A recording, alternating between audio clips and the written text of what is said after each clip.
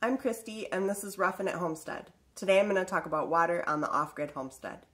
I'm going to leave a full list of resources and references in the description box below. I'm not sponsored by any product that I'm going to mention today. I'm just sharing my research and experience with all of you. A couple weeks ago, my spouse and I moved from the city to our off-grid homestead in the Upper Peninsula of Michigan.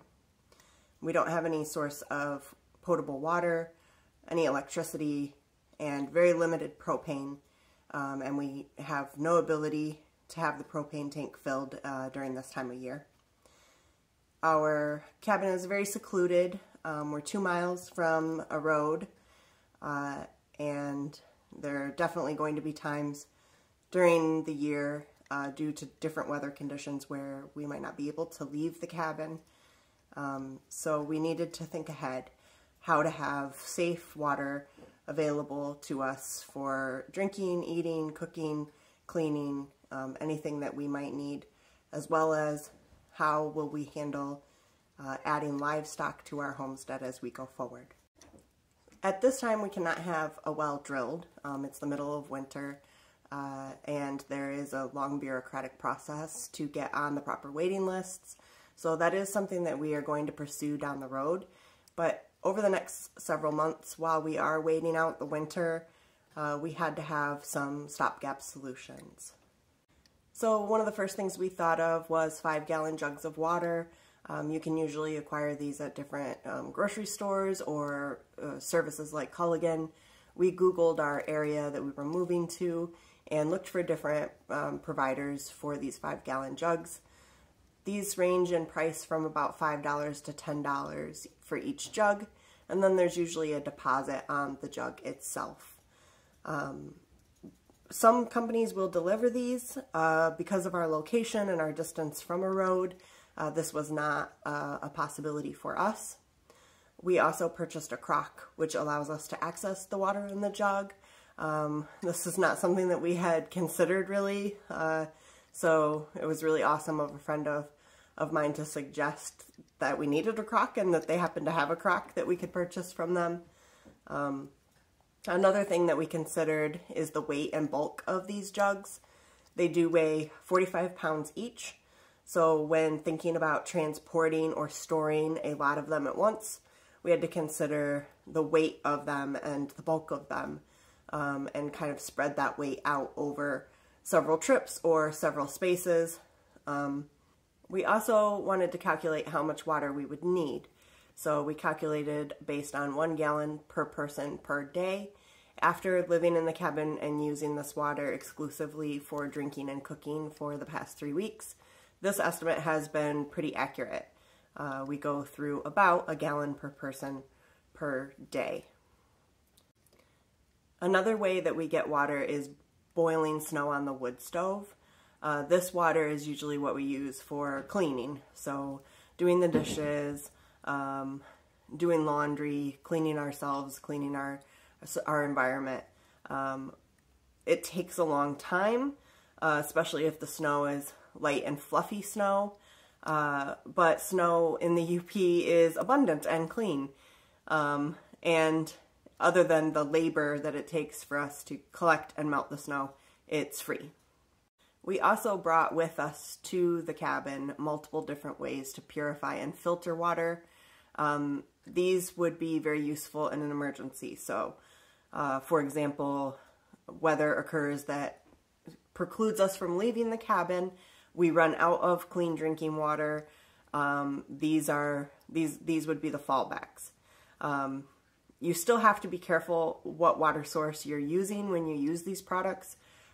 You want to choose the smallest water source possible, so a creek over a river, for example, and you want to pull the water from as far upstream as you can. So the first product like this that we have from our backpacking days is the Sawyer Mini. The Sawyer Mini is $20 and it will filter 100,000 gallons of water. It's definitely the most economical filter out on the market, and it does filter for particulates, bacteria, and protozoa. So E. coli, salmonella, cholera, Giardia, all the major things that you would want not to be in your water. It does have to be back flushed, and it is quite slow at filtering water, but it can be set up on a gravity feed, so you can filter large quantities of water without a lot of fuss or interaction with the system. The next option that we have available to us is the Catadine B-Free filter.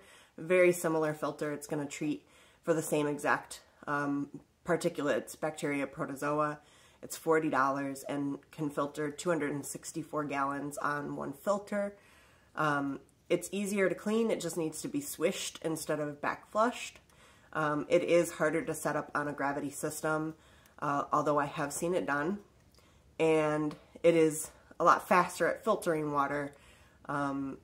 It comes with its own little water bottle, so this is really nice for an individual to use, for one person to use. The last option that we brought with us that we have available is the germicidal tablets. These are $15 for a twin pack of bottles, and that will treat 12.5 gallons of water. So these don't filter the water, they won't remove nature from the water, but they will treat for bacteria and protozoa. They do tend to leave an iodine type taste in the water. These I keep as like an emergency backup. I keep them in a bag near the door, and this is the bag we would grab if there was some kind of emergency that forced us to leave the cabin. Like, for example, if there was a fire or some other thing that we could no longer stay in the cabin, we had to vacate. Another option available to us here in the cabin that is a bit different, I purchased a zero water water pitcher. This pitcher is $40. I purchased this after watching a YouTube video from Project Farm. I will put a link in the description below.